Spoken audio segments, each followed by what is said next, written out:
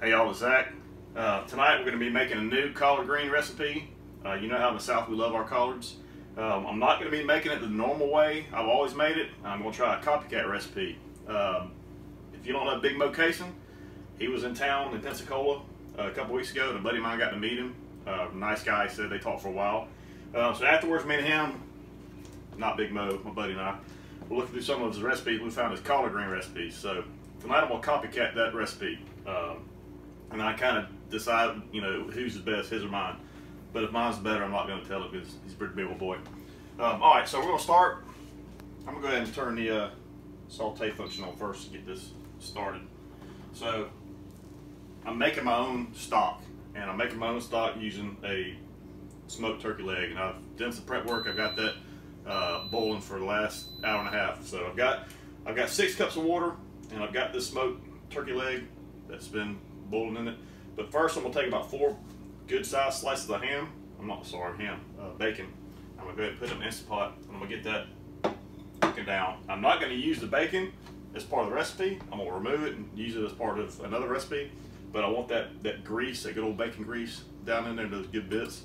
So in the meantime, I've got some small onions that my neighbor gave me. I normally use like a medium or large size onion, but I've got 3 of these little small ones that I'm gonna cut up and use because I have them. I've got 2 stalks of celery, and I've got some rub I'm gonna use. Again, this is not my recipe, it's his recipe, but it looked good, so I'm gonna give it a shot. All right, as far as my greens go, and I know some people are gonna hack on me for using bad greens, but in all honesty, fresh greens taste better after the first frost, and we're nowhere near that, so these ought to be just as good. And I'm already cheating anyway by using an Instant Pot, so I might as well cheat a little bit more using bag greens. So I'm gonna get this bacon cooked down. I'm gonna go ahead and get all this chopped up. Now these do have some stems in them, so I'm gonna try my best to cut away as much stems as I can. I may leave a few in there, not a big deal. So let me get it cutting, and we'll be back. All right, so I cooked that bacon down. I rendered some good bacon grease in here, and I took the bacon out. I'm not going to use it for this recipe. I just wanted that grease and those good drippings. So I still have my saute function on. I've got my onions and my celery that I've diced up. That's going in there. So I'm going to get these good and cooked down. Probably going to take about at least 10, maybe 15 minutes or so to get those cooked down. In the meantime, I took my smoked chicken leg out of the stock, and out of 6 cups of water, it rendered about 2 cups of homemade stock. And then what I did was that meat's literally falling off the bone. So I took a fork and I started stripping off the meat, and I'm putting the meat into the stock. So while this is cooking down, I'm gonna keep picking this bone down and getting the rest of the meat off of it. And my wife brought it up during the break that, you know, some people may not know who Big Moe Cason is. So if you don't know, he's a reality star. He's on that reality TV series Pitmasters, BBQ Pitmasters. They travel the world, you know, entering these barbecue contests. So that's who Big Moe is. So again, this is his recipe. I'm copycatting it. So all right, get that cooked down, get my bone picked up, and we'll be back. All right, so I got my onions and my celery cooked down. They're turning brown. That's kind of what we wanted. Smells good. Yeah, it always smells good. All right, so I turned my saute function off. Now, I got my 2 cups of homemade turkey broth, and I've got all the meat picked off that turkey bone, so I've got that in here too. So that's going to be the basis of this whole meal. So I'm gonna go ahead and pour. See all that bone or that meat? It's all going in there.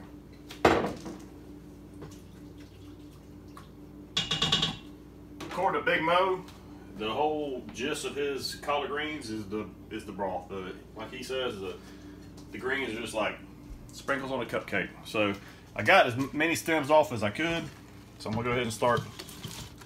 I know they're gonna go everywhere.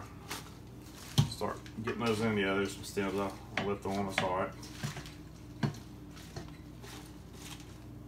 Pack it in there. Yep.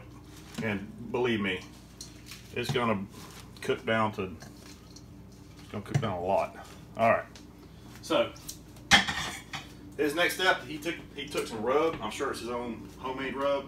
I've got some Weber dry rub here, and I'm gonna just give it a little liberal hit of that. If I had to guess, I don't know, maybe 3 teaspoons. All right, and I'm gonna give it a couple hot hits of some red pepper flakes. Not too much, because this stuff will give it a real kick in the ass. So about maybe half a teaspoon. All right, got my lid set to seal. Pressure cook.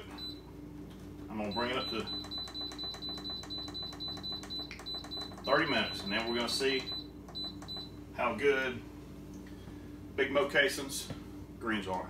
We'll see you in a few. All right, these came out really good. I did 30 minutes high pressure, and I did a 10-minute natural release, and then I flipped the switch. Really good flavor to them. They're different than mine because I use vinegar. I like that tangy flavor to it. These don't have the tangy flavor. They have more like a spice, meaty flavor to it, but really good. So Big Moe, your recipe is jam up. I've got the other turkey leg. I put it in my air fryer for about 5 minutes. I'm gonna get down on that. Again, this is Big Moe Cason's copycat collard greens. So we will see y'all next time.